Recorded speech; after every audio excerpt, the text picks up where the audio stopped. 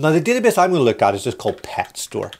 So I'll put in Pet Store and I'll click Connect. That brings up all of the tables that currently exist in that database, and I can choose to fetch all of them or some subset of them. I'll select all of them for now and click Fetch Tables. Our tables exist here. We can see they are clickable on the side, which shows me the current data and the current schema. I can see that's a text field, text field, text field, and this is a magic field. Pets, we can see a number field, a text field. And for text fields, we can click this dot and edit, and we can restrict it to be an options field or a long form text, or maybe this is an interpretation of a barcode or a QR code. So the first thing we do when we're building an admin panel with Postgres is we get our data into Buddybase by connecting the data source. The next is we click on the Design tab. Buddybase is made up of a number of screens. We can add and remove screens from this panel. We can then, within screens, add and remove components. We can look at theming across the application, and we can look at navigation, this bar at the top, where we want it to appear and where not. I'll just put the S in Postgres. I'm going to add a new screen, and I'm going to use the list view and click Continue. It asks me which of the tables I want to use. So I'm just going to use the pets table and click Confirm. It then asks me for the role-based access control for that particular screen. It defaults to basic, which means people need to be logged in. At public, people don't need to be logged in. And we have power and admin as elevated roles that allow us to split our application's functionality and allow different levels to have access to different screens. I'll leave it at basic and click Done. And here we have a table block for this particular table. So let's have a look. If I hit Preview, I can see that I can read all this data. It's paginated. Amazing. I can click on a single record and I get this side panel that pops out that gives me details. But I can also change the details of the records there. So I can change the age of that German Shepherd to be 8. I can create new rows, so I can add new owner IDs and ages and breeds and names and specimens. So that's my create, read and update. What about delete? Well, we have to enable delete. Come back to the back end, click on our table and scroll down on the right hand side. There's this checkbox that says show delete, which I'll click. And now back on my preview, when I click on a window, I can delete that record. So with just creating a screen and checking a box, I've got full CRUD functionality. I've also got more power here.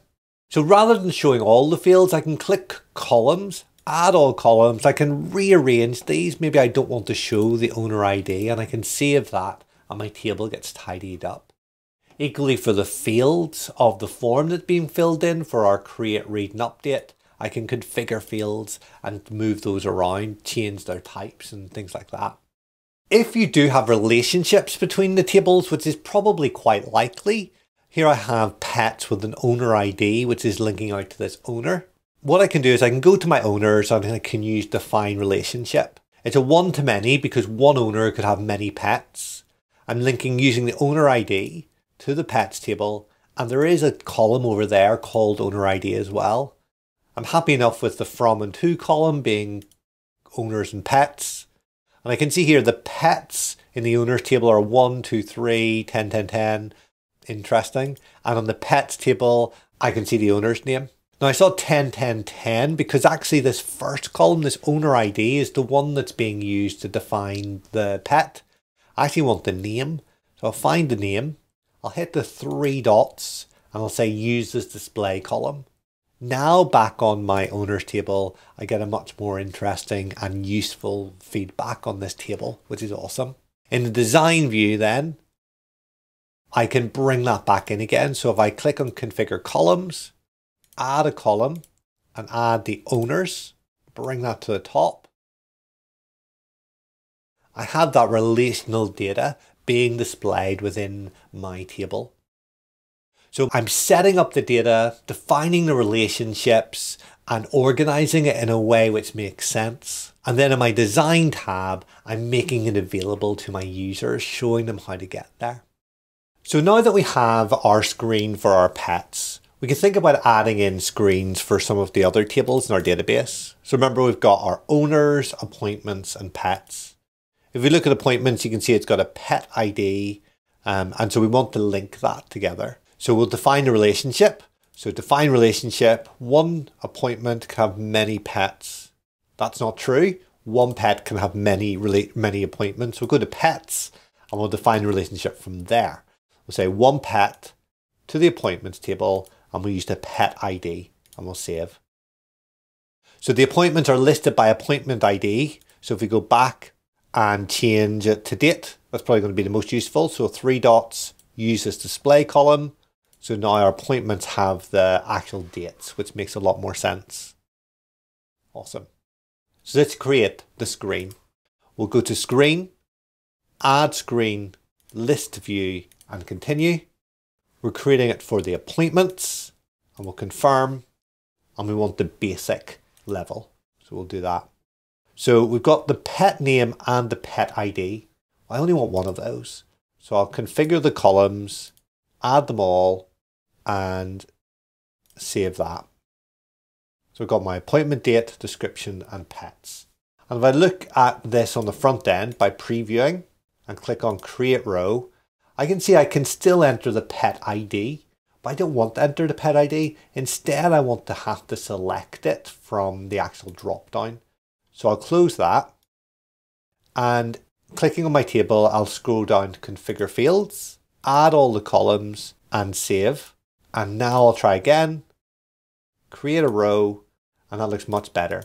I'll create an appointment on the 13th, sore toe, and I'll do it for pixel and save. See, that's available there, sore toe for pixel.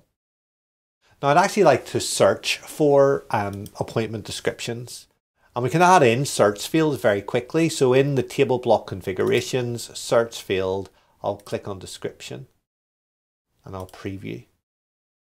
And now I'll search for the word sore. We can see sore toe, pixel, that's the date it was on. You can look for checkup. Got a couple of different checkups, one for Charlie in June and another for Oscar back in June as well. So now I have 2 tables which could have different role-based access. I've configured what's displayed and what's been edited. I've got a search, I've got pagination, and I've got full CRUD functionality. So if you're trying to decide how to quickly add an admin panel on top of your PostgreSQL database, let me offer you Buddybase. Have a look at some of the other videos we have on our channel to get more ideas for how you can make your data more accessible, more useful, and stimulating more action within your team. Hope this has been useful. Let us know in the comments below. Thanks. Bye.